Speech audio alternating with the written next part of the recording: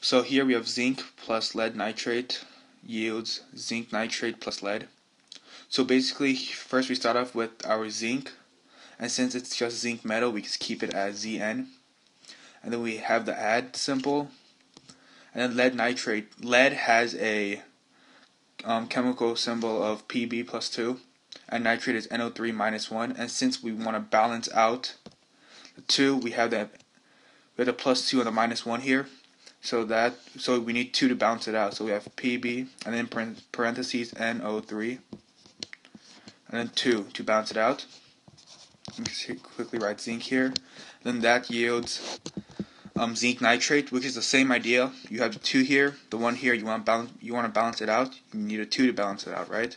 So zinc NO3 and then a 2, and then we just drop the lead down since the lead is by itself. So after this, we should know that it's a single displacement because we have the lead here, which goes over here by itself, while the zinc comes and becomes zinc nitrate.